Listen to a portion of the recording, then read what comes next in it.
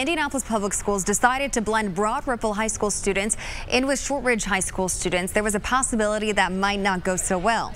But Derek Thomas shows us 4 months into that experiment, the students who helped make that transition work are receiving awards. Shortridge has 950 students. 325 of them transferred in from Broad Ripple.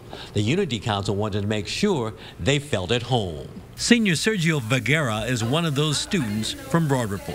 It was a little bit scary because, my school was a lot bigger and it was just a lot more complicated than this. It's like really simple here. It's basically just a square building, and I didn't know how people would react to the new students coming. Sergio became a member of the Unity Council.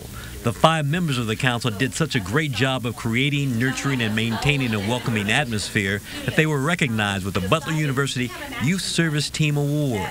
Madeline Anderson described the melding of the Broad Ripple population. They're making our culture better because we can take the best parts of our culture and the best parts of their culture and make it one. So it was really hard, and it still is hard at times, but we realized that that hardness is going to make, that hard work is going to make our culture better. One big happy family.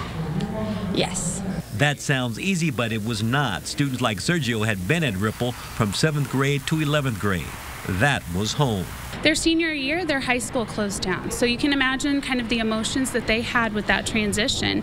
And so supporting students in that, acknowledging that it's hard, acknowledging that they were upset about what was happening, however, that we are welcoming them with open arms. When it all began back in August, the Unity Council didn't know they would be receiving awards. They just wanted their school to be the best that it could be.